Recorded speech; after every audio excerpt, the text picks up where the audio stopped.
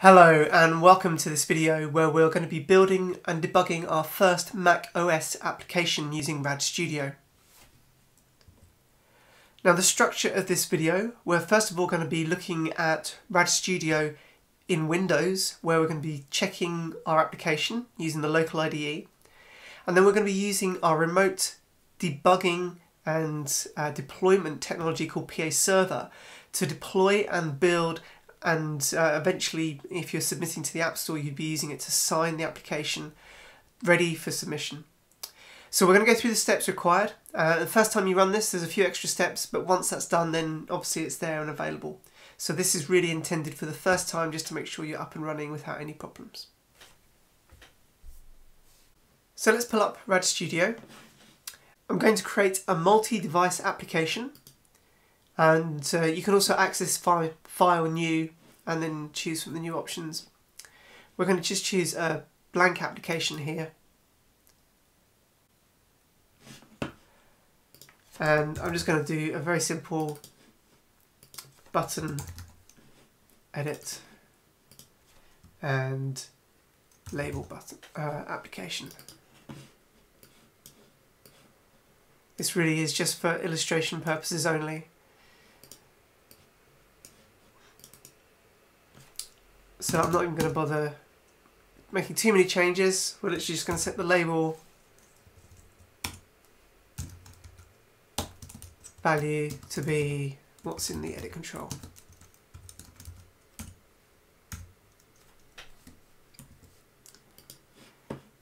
And we can change the text property here to update.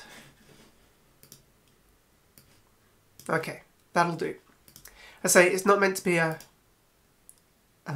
full lesson on how to build applications. This is really just to show that it is from a completely blank application that we're building and running this through. So we can see here we've got the target platform for Windows, and I'm just going to go ahead and just save this project.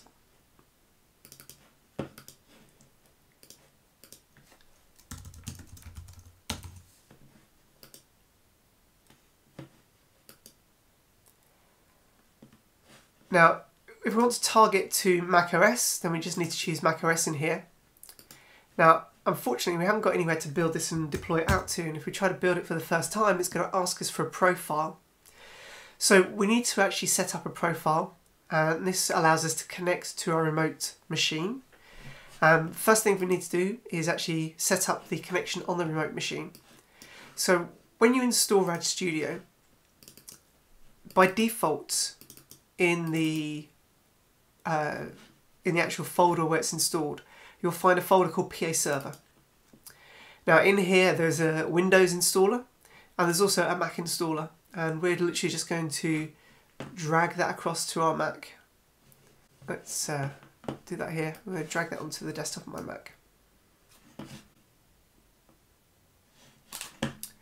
And I'm then able to double click on it and set ready to install.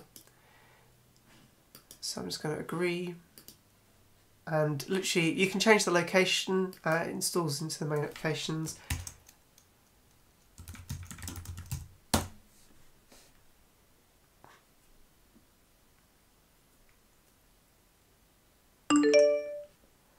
Okay, great. So now I have a new PAServer installed. So now with my PAServer installed, I can go and launch it.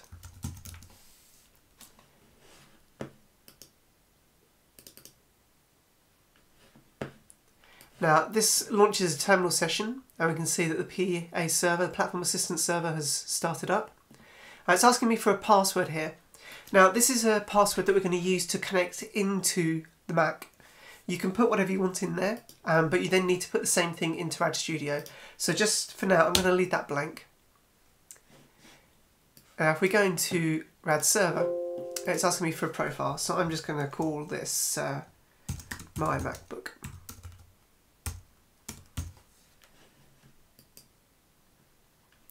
Now it's asking for a remote IP of the machine. So in PAServer, if you type I, you can see the IP addresses pop up that the PAServer is listening to. And what I always find useful is just to come into the command line on the machine and have a quick look to see what the local host is. So I'm here 192.168.111. So I'm going to use this address here. That way I'm not having to bridge the internet connection. I'm just going to use the local VM internet, which just simplifies the networking. So I can test the connection. Obviously if you put a password in there, then you just need to put the password in here for the connection. And every time you start this up, just use the same password. Or you can actually go ahead and define a file that is used to launch PAServer that then has the password within it. This is just a simple way, because I'm only going to leave it open for the point that I need to use it anyway, so it's not a security issue for me. So the first time you run it, it's going to ask to add the SDK from the Mac. So I'm just going to say OK. And what this is doing now, this is using the Xcode setup to be able to import the libraries that are required for deploying Mac applications. You can see it's harvesting all the header files and the dilibs and so on.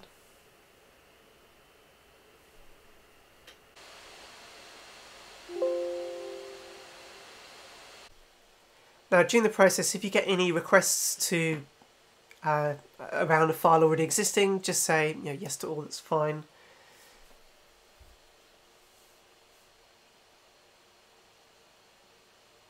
And now that we have the libraries imported, the compile can continue.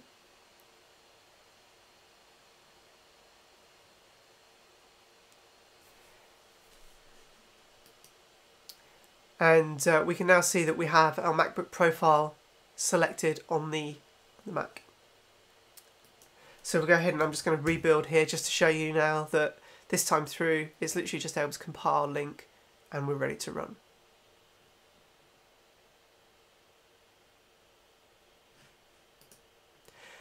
So being ready to run, we can see our configuration is set up. We're on the debug build here at the moment. So I'm going to run with debugging and just run this side by side so you can actually see this simple application run across. Now the first time you might need to just pop in your password for the Mac. This is just to allow the developer toolchain access for debugging.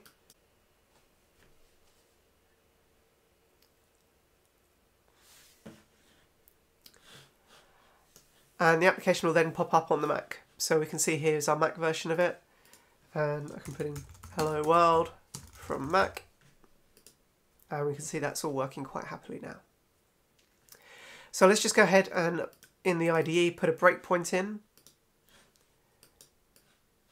And we're just going to change this to hello world.